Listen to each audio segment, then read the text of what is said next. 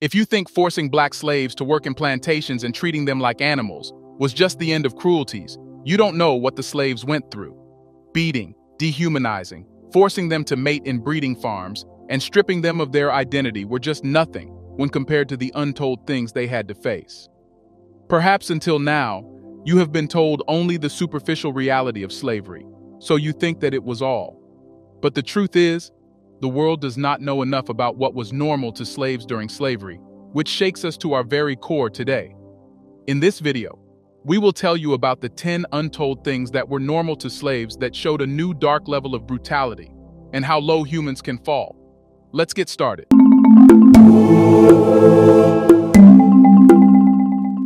Number 10. Being smoked alive.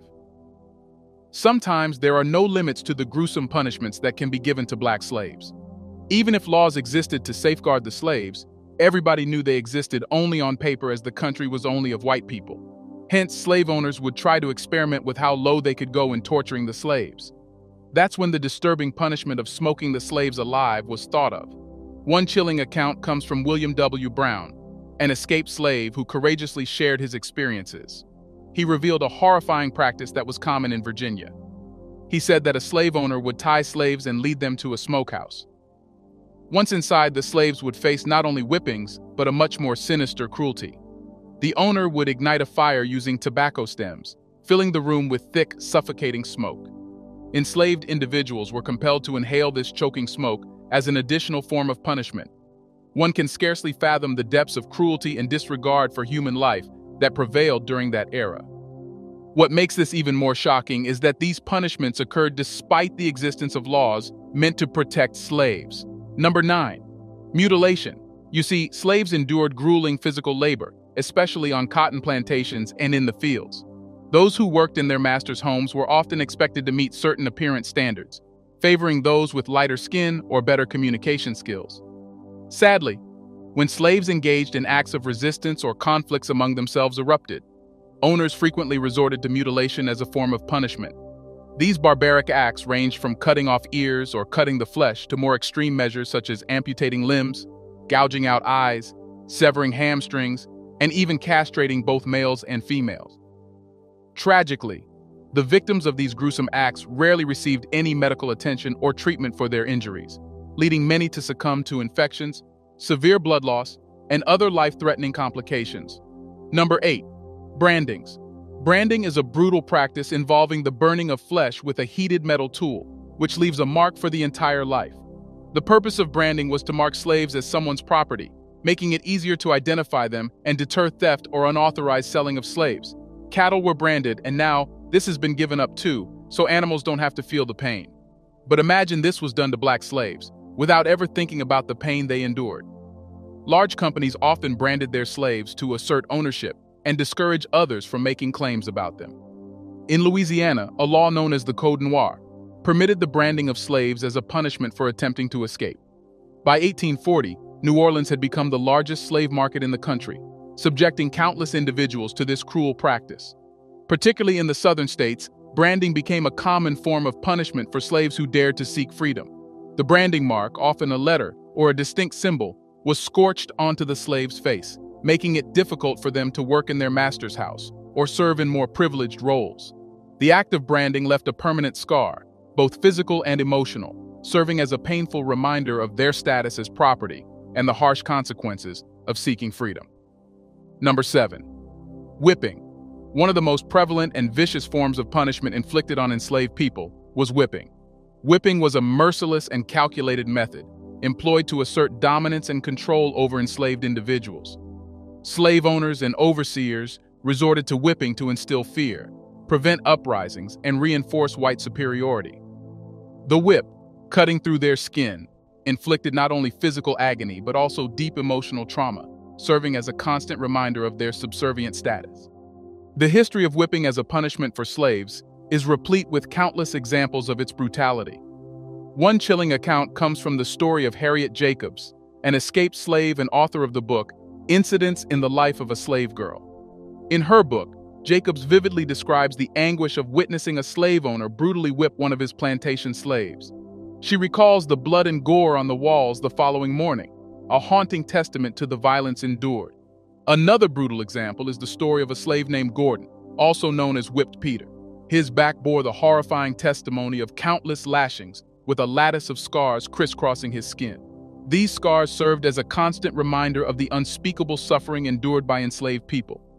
However, the horrors did not cease with the initial beatings. Some heartless slave owners went to even greater lengths to inflict pain and prolong the agony. When the wounds of their slaves began to heal, these owners would order that the wounds be reopened to intensify the suffering. They applied substances like red pepper and turpentine to the reopened wounds, causing unimaginable burning pain. One account even tells of an owner who ground a brick into dust, mixed it with lard, and rubbed this concoction into the deep wounds of a helpless slave. Here's a reminder to please like and share the video, and subscribe to our channel to watch more videos on Black culture, history, civilization, and identity. Let's continue now. Number 6. The Hogshead. Former slaves have recounted horrifying stories of abuse and torture, shedding light on the brutality they endured. One such courageous slave was Moses Roper, who escaped slavery and penned a book about his life. In his account, he unveiled the harsh realities that enslaved people in America had to confront. Moses shared how some slave owners took pleasure in inflicting corporal punishment. He narrated a particularly chilling tale involving a slaveholder who possessed a large barrel known as a hogshead. This barrel was filled with nails, their sharp ends pointing inward. The owner would compel slaves into these barrels and then roll them down steep hills, all while he and other slaves looked on. Stuffed into those barrels with nails digging into their bodies, they endured a perilous and degrading horror, all while being watched by their owner and others. Number 5.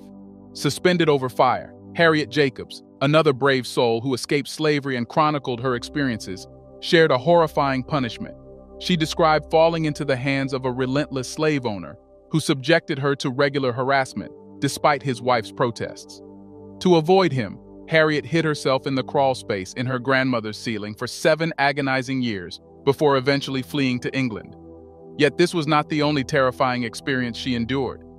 In proximity to her hiding spot lived a cruel slaveholder who handled hundreds of slaves. This master had a favorite punishment that was both excruciating and horrifying. He would suspend a slave above the ground and then ignite a fire beneath him. As the flames crackled and spat, a piece of fatty pork would sizzle above the inferno. The burning fat would then drip onto the unfortunate slave's bare skin, inflicting unbearable pain. Each drop of scalding fat that fell from above left searing marks on their bodies. The fierce heat intensified their suffering, making it a truly nightmarish experience. This cycle of abuse and degradation not only wrought physical pain and suffering, but also shattered any hope of a better life for the enslaved individuals. Number 4. Demotion or sale. Punishments weren't confined to just whippings and beatings. There were other ways in which slave owners asserted their dominance. George Washington, America's first president, not only endorsed physical punishments for slaves, but also supported demoting them or selling them if they failed to meet expectations. While demotion may not initially sound as terrible as some of the other horrors we have discussed, for a slave, it could mean the difference between life and death. Slaves who didn't meet their owners' expectations or didn't work hard enough faced demotion. This meant being taken from their current, perhaps less physically demanding roles, such as working in the house or having a skilled trade, and being thrust into the harsh fields. Owners knew the reason behind the demotion and felt justified to punish the sold slaves. Fieldwork was grueling and physically demanding, and subjected them to even more brutal treatment from owners and overseers. Number 3. Forced reproduction. Among the numerous atrocities endured by slaves, forced reproduction stands as one of the most harrowing. Slaves were frequently subjected to vile harassment and assaults. Shockingly, there were no laws to shield them from such abuse.